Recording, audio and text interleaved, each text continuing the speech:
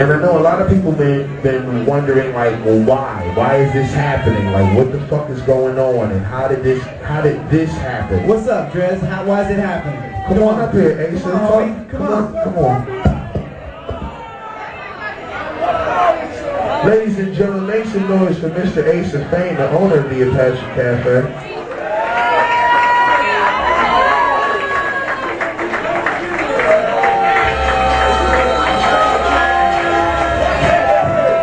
Let's break it down. Let's break it down. Break it down. Let me first say, before Dres was here, it was DJ Ox and the BFD band. Before Dres came in and wanted to do his thing, it was Rebel. And hold up, that's the foundation. And give respect to DJ Ox, that's the foundation of this house. Hip-hop lives here, and I don't do it because I may or may not make money. We'll get to the money part soon enough. I do it because it's part of who I am, it's part of my staff, it's part of what we are. So you can hear and listen to whatever you want, but if it's part of who you are, then you'll be back. And if you give us a chance to rebuild with you, then we want nothing more. If not, it's all right. We will be here and we will be doing our thing strong. Now let's get to the money. This man right here made between $35,000 and $60,000 plus a year for the years he's been here. You talk about money. Let me clarify some more, and then we'll have a chance to rebut and get emotional, but I'm talking facts right now, okay? I'm talking facts. Okay, check it out. And I'm not trying to shine my man, but he's back. Let's just set the record straight. For those who care. Check it out. Boo what? What's boo? What's boo? What's boo? What's boo? What?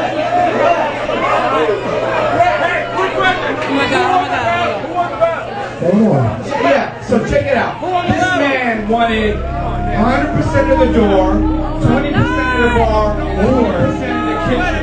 He wanted everything, and we can't run the house that way. Y'all are smart enough to realize I cannot stay in business. So it's basically, I can't do it. So he was like, oh well, he's talking loyalty, he's talking this, that's all I gotta say. Can't do it. Anybody, Econ 101, I can't do it. Period. You know what? Hey, you know what? He's right. That's the deal. He's right. Then he sent out a nasty press release and put it on his MySpace account, dissing me and the people who feel that I'm out of line, then oh well, but this is the deal. That's the deal. So, hold on, ladies and gentlemen. Hold on. I got it. But you know what, ladies and gentlemen,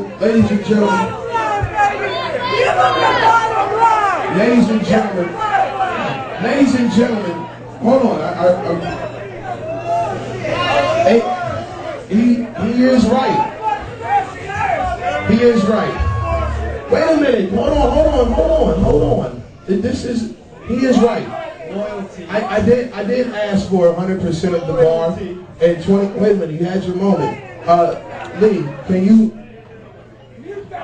So yeah, I did ask for 100% of the bar and 20% of the door.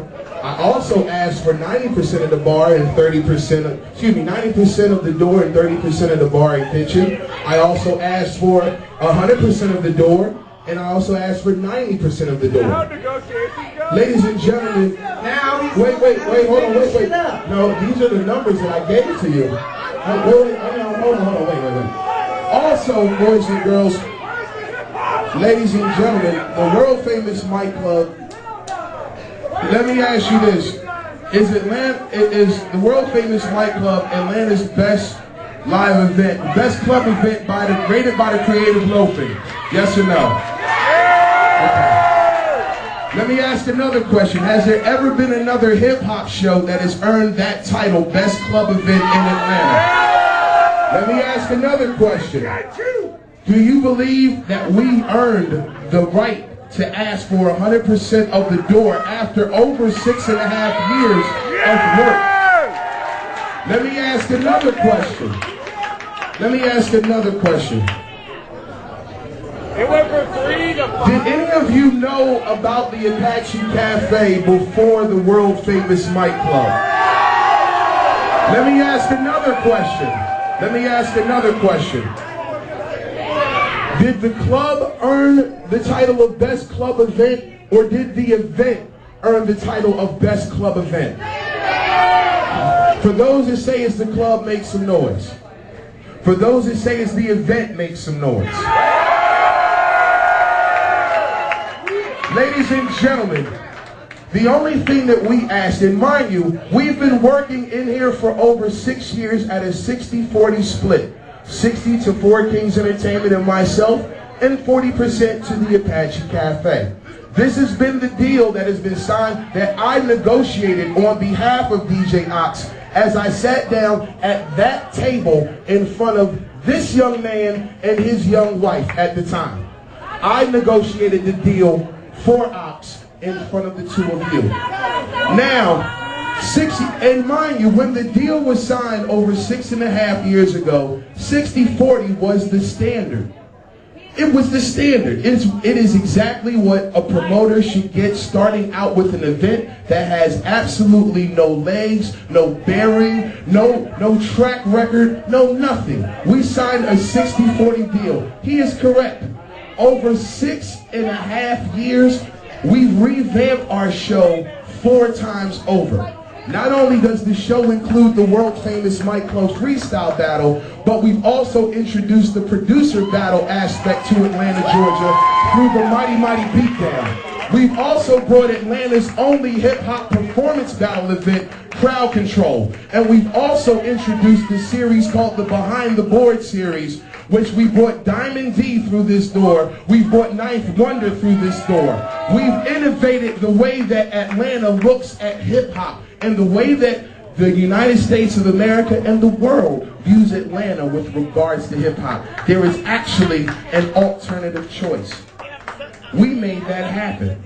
We made that happen. Yes, he brings up my partner. And there are a couple people in this building, they're still here. I know. He brought up DJ Ox.